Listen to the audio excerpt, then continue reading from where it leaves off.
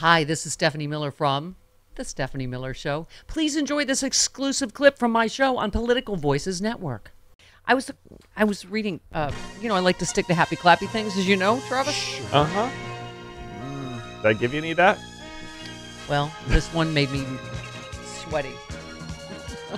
This is a House Judiciary Counsel, Mike Conway, former House Judiciary Counsel, warned that Jack Smith is running out of time if he intends to act on possible charges for Trump. This has activated my Veruca saltiness to 11 billion. That was designed to trigger you. He cited a report from the New York Times saying Smith is following the money of the Trump campaign, the wire fraud part, blah, blah, blah. If accurate, Smith's prosecutorial instinct to pursue his investigation wherever the facts lead, remember Mueller did not follow the money? Correct. Is ordinarily laudable, could become a recipe for delay in this case. If he doesn't do something in time, it could mean voters head to the polls without knowing the outcome of the suit.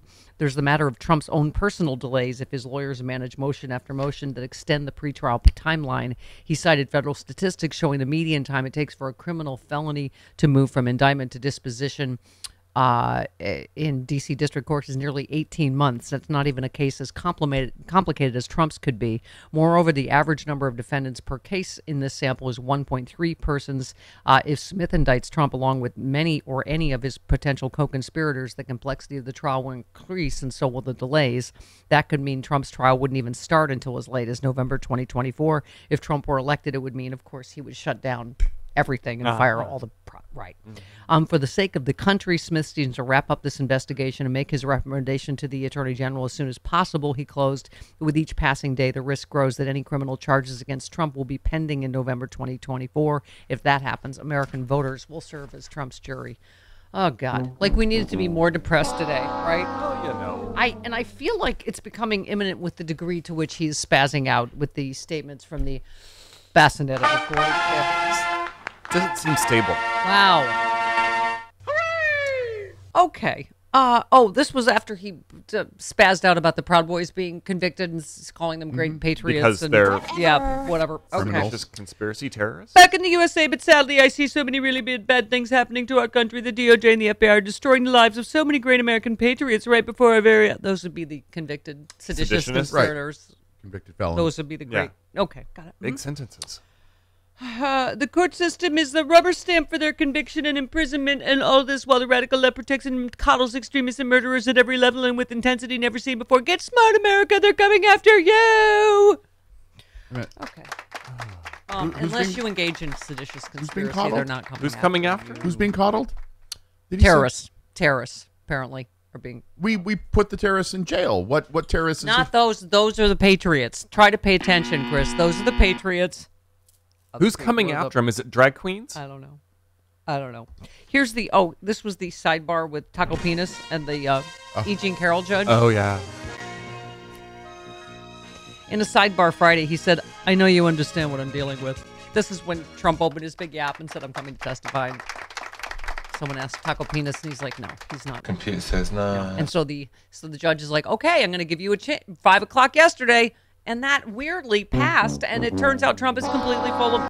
He was just talking in Scotland. Was it? And he's not... No. He doesn't do that. Stephanie, you're lying. He's got nothing. Good day, sir. You get nothing. He didn't want to talk under oath? Oh, speaking of nothing, how about this? Chuck Grassley admitted to Newsmax Greta Van Susteren that he has no evidence to back up his claims about Joe Biden. Yeah. He said it's a very serious allegation. I wish I could say I knew it was true or untrue. Oh, well, that's the Lord.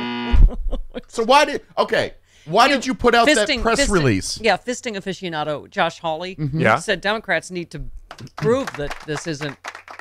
When did you stop beating your wife? Democrats need to prove the thing that we are saying about Biden that we don't have any evidence of is, you prove it's not true then. But that's not how...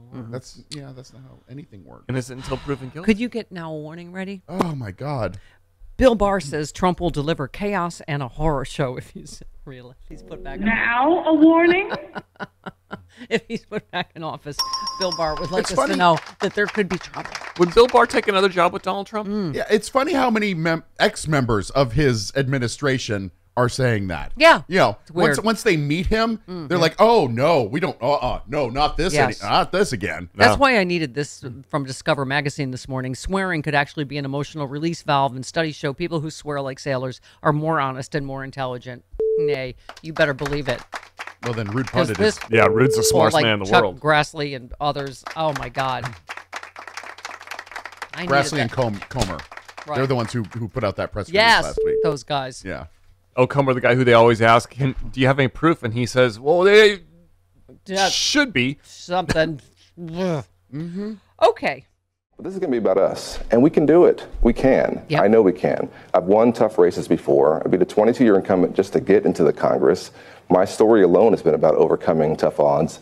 We're going to win this. Yep. Future Senator Colin Allred. Yep. You are not going to solve the gun problem until you get rid of senators that think it's fun to, I don't know, cook bacon on their AR-15. He's a troll. He, governs by stunts, which is what did I say? GOP. Yeah. Stunts and that's what they are. It's also worth pointing out that our football player, our ex-football player Colin who's going to Allred. run for Senate Yeah. is much better than their ex-football player who ran for Senate. Who might be going to prison for wire fraud, Yeah, in that case too. you missed that one. Yeah, You're on I heard vacation. about that. Yeah, it's not Yeah. important now. Okay, Dave in Minneapolis, you're on the Stephanie Miller Show. Hello, Dave. Hello, Dave. Mama. A couple things. First of all, I had no idea that Maya Angelou had a blue time when she worked. Yes. Yeah. She said she had the blue period. Yes. I had She worked no blue. idea. I'm going to search for that poetry. Yes. Yeah. She said when The someone other shows thing you is- they're a bag of believe them. Yeah. That one I like. That one I do like a lot. Yeah. Just a shout out to Karen in Chicago, being a brave mom. I don't know. Obviously, you guys don't read the Star Tribune from Minneapolis here, but our headline this weekend was that people with trans children are moving here a lot because our state has been declared a safe haven for trans families with trans children. Which makes me so proud of my state. It makes me absolutely so proud of who we are here, but also incredibly sad the fact that we've got basically political escapees from the rest of this country to come here so that their children can be treated like human beings. Yeah.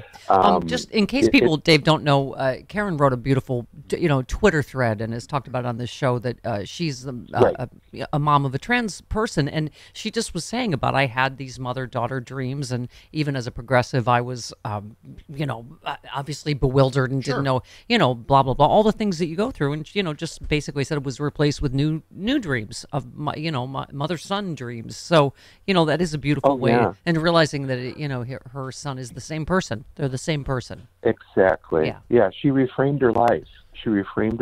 So that, and recognizing that change is the only constant we have in this existence. Remember We're All God's Children as the official Lutheran pastor and hot dish pastor of the Stephanie Miller Show? It doesn't. That I am. Yeah. But that doesn't seem to apply to right-wing Christians. They really don't seem to believe we're all God's children, do they? No, they don't, and they don't want it to be the case. They want, their idea of God. And this is a shout out also to Rude, who was just spot on. Can't believe I'm agreeing with Rude, but anyway, what he said about what kind of God do you have, and these right wingers. Yeah. Well, they apparently have the kind of God that is fine for children to get their face shot off at the mall on a random Saturday.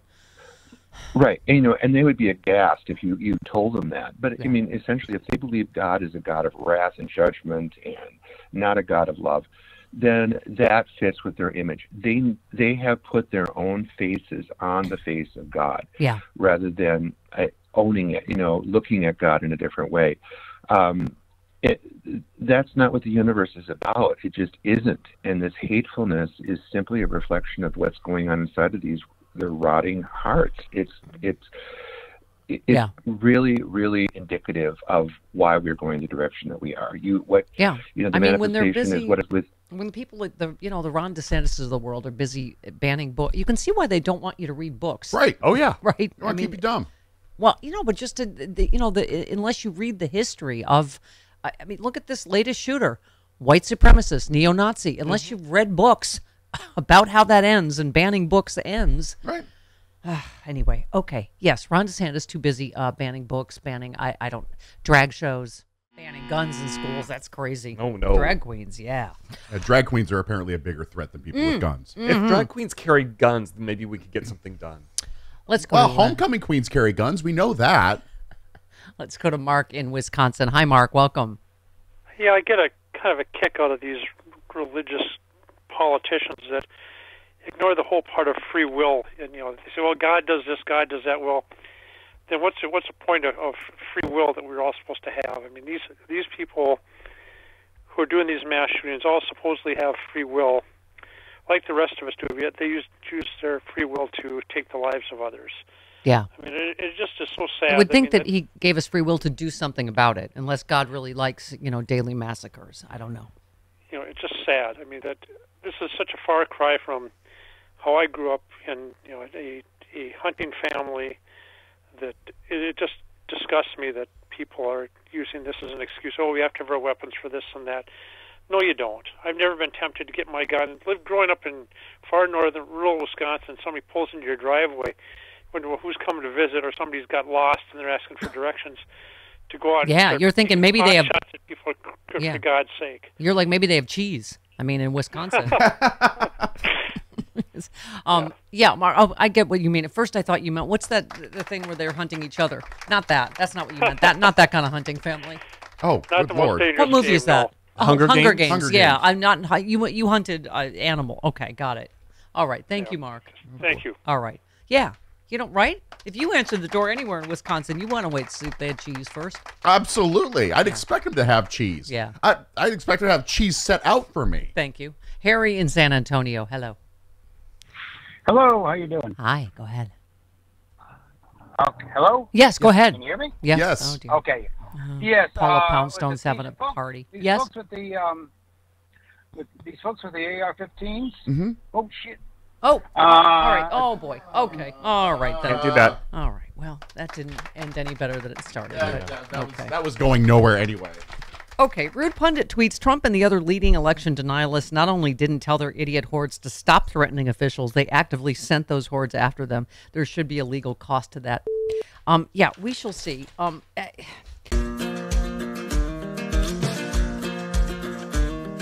Hey all, Glenn Kirschner here. Friends, I hope you'll join me on my audio podcast, Justice Matters. We talk about not only the legal issues of the day, but we also talk about the need to reform ethics in our government. Here's one example, the oath of office. You know the one. I do solemnly swear to support and defend the Constitution against all enemies, foreign and domestic.